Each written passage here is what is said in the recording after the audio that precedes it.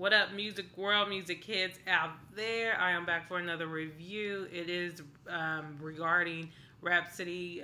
She was just signed to Jay-Z's Roc Nation. Yes, congrats to her, representing North Carolina. I forgot what part of North Carolina she's from. But yeah, so everybody's always, talking about we ain't got nobody representing, ain't nobody in hip hop killing the game as far as women go. I don't know where y'all got that from. Like I said, people don't keep their ear to the streets or whatever. They don't know who to look for or who to listen.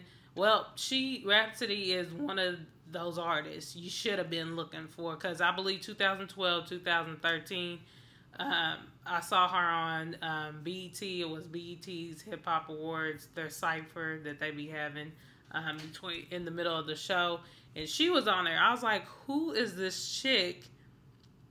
Killing the majority of these rappers that she's freestyling with. Like, who is she?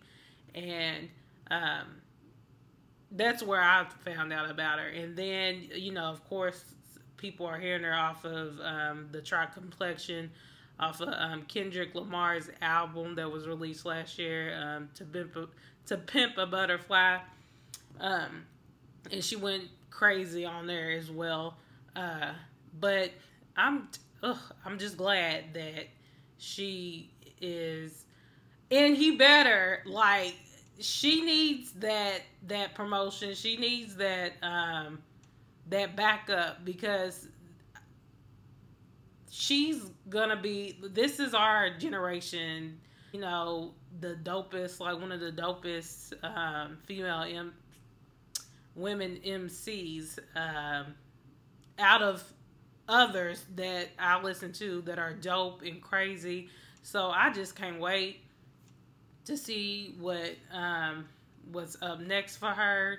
She's a lyrical beast. She's crazy on the mic. Like, I'm just glad that, she's, signed, and hopefully they need to, there ain't no hopefully, they need to be, promoting her as hard as hell, like, because people need to know who this chick is. Like, she's just that dope.